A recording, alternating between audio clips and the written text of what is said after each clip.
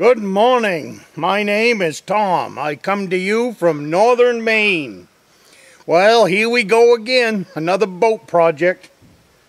The boat behind me is an 18-foot Starcraft. I'm guessing somewhere between 1950 and 1960. I'm not exactly sure. I will be trying to find out as this project goes along. But I just saved this boat from the scrap heap. I bought this boat out of a junkyard.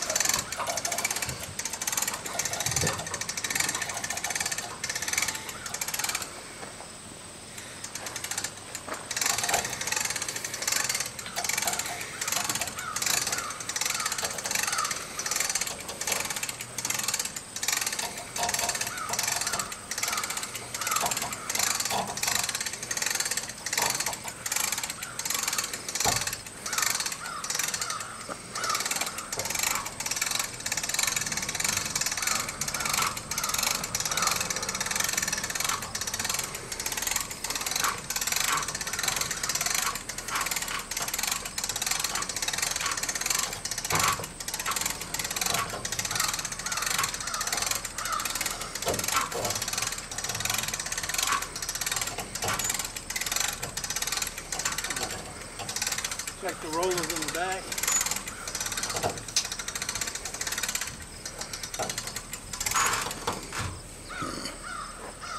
And they were just getting ready to haul it off for scrap metal. It was going to be sold as scrap aluminum. This boat is an awesome boat. I picked it up for $100. It's 18 feet long. It's 7 feet wide, midship. And it is about this deep, about up to my chest as far as depth on the inside. So that makes this an incredible boat for what I want, and I got $100 in it. I bought this boat for $100, so I'm really looking forward to sharing it with you. And now I'll take you around back and look at it. The only thing that I have to do to this boat is I need to put a board on the transom, just like the last boat. That is about the only thing that goes wrong with these aluminum boats, is over time the board rots out. And I've got some nice cherry wood at home that I'm going to use for a new transom to put my motor on it. I'm going to power it with a 15 Huss Johnson. So come along, come see this boat for $100.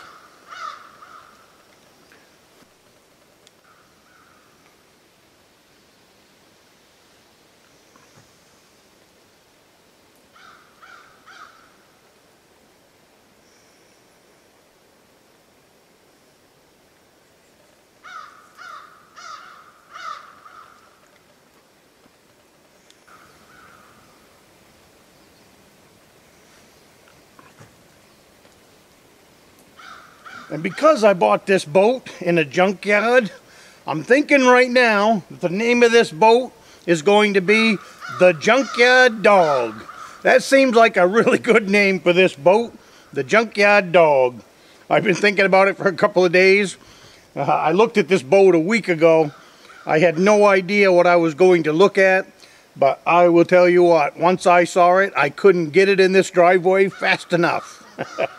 So, I'm a happy camper today.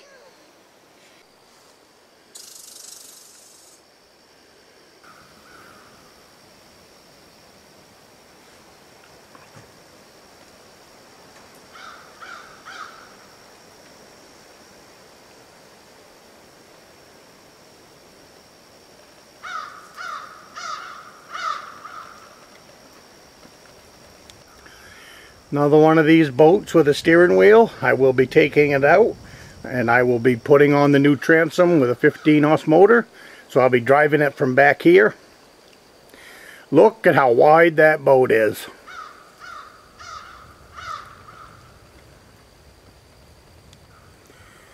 Here is the transom. You can see the wood is all gone, but that is nothing to replace.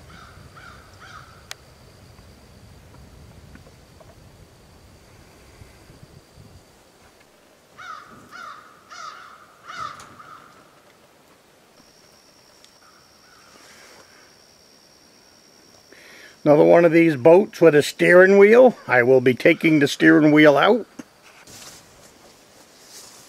Here's what I'll be doing with the boat. The steering wheel is going to come out. I'm going to build a flat table from here all the way into that seat you see there. Not really a table as much as just a cover in here, and my fuel tank will go down there. I have a 12-gallon fuel tank that will go in, and then it will have a hatch that I can access the fuel tank. Fuel lines will run under the bottom of the boat. This seat right here, I'm going to take out. This middle seat, I'm going to take it out. I'm going to pull it forward, and I'm going to anchor it to this seat, so we'll have two seats. Then I'm going to put a back here. There'll be a back just like a couch, and that way a couple of people could sit here. Maybe throw it, I got some cushions I can put in there, so it would make a nice comfy seat up here in the front of the boat. So that's the plan up here, and that will give me a huge flat area back here that's just for fishing.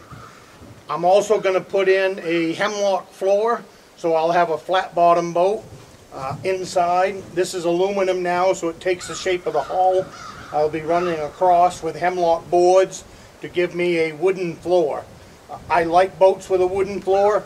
It keeps me up off the bottom of the boat, and it gives me a flat surface to walk around on, which if you've been in a boat, you know how valuable a flat surface is.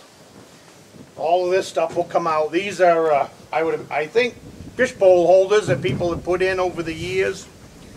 Like I said, this is a boat that's probably been in many hands, but it's come to roost here.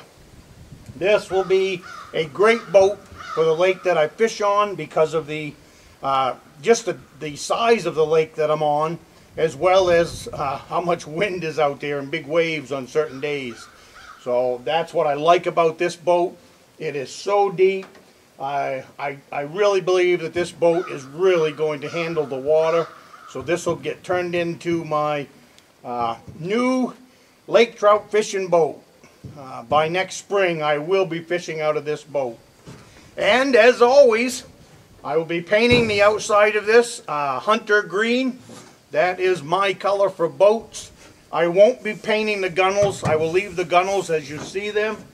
I will be painting the top deck. That will be hunter green as well. And I won't be painting the interior. The only thing I will be doing is back on that seat back there, the driver's seat.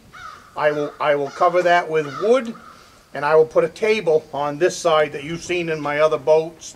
I like to have a big table for putting my fishing tackle, my depth sounder, and all of that stuff. It just makes it a little bit easier to work and keep track of my gear while I'm out in the boat. So I hope you've enjoyed this. This is going to make an awesome boat. Now a little story behind this boat. I don't know much history about it, but this I know. A friend of mine purchased this boat, and he purchased it about 2 months ago in that junkyard. He's the one that spotted it, and he was going to buy it for himself, and he did buy it. He actually bought it first, but then in the 2-month span, just the way the economy is and all kinds of other things, he decided that he was going to move back to Alaska. And he's been a friend of mine for 30 some odd years, probably closer to 40. So when he said he was going back to Alaska, he asked if I'd like to buy this boat. And I needed another boat like a hole in the head. So I really didn't get down there to look at it any too quick. But I think, boy, he's getting ready to leave. I guess I ought to at least go look at the boat. And I'm really glad that I did. Because once I saw it, I fell in love with this boat because of its depth, its style, its age, its width. And he sold it to me for the same price that he had in it. So we met there this morning. I have a easy loader trailer. This boat was sitting right on the ground, and you saw in the video, when we cranked it right on, didn't even break a sweat. And the man that was doing the cranking was the man that's moving to Alaska.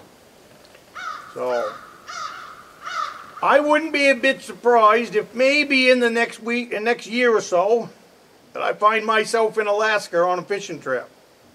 We'll see. But anyways, if you're watching this, buddy, I'm going to miss you. I know you're watching it. You watch every one of my videos.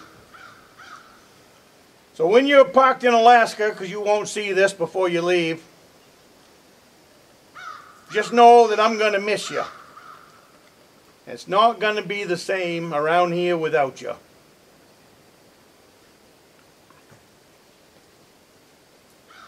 I am looking forward to seeing huge lake trout in the bottom of this boat. And the other reason I like this boat is because I'm getting ready to trap eels. I'm going to be running anywhere from probably close to 100 pots for eel fishing. So this boat is going to be ideal for eel fishing all over the state. There's several places that I'll be fishing, and this boat is going to be ideal for that. It's big enough for gear. It's big enough for my live well to keep the eels alive until I get home.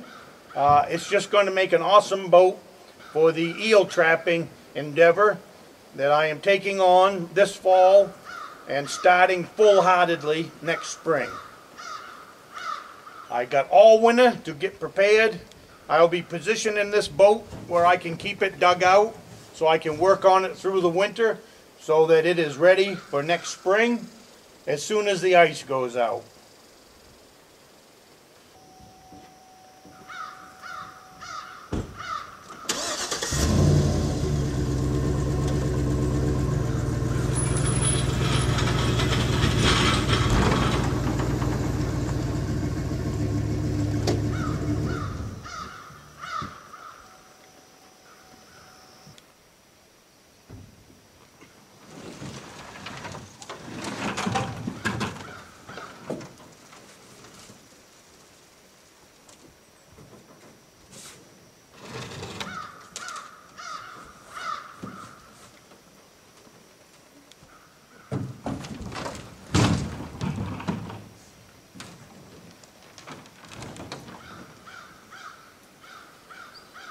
So if you haven't subscribed to this channel yet, and you like following an old woodsman from the state of Maine and seeing the adventures and just the lifestyle that I have here at the Rustic log cabin, subscribe to the channel.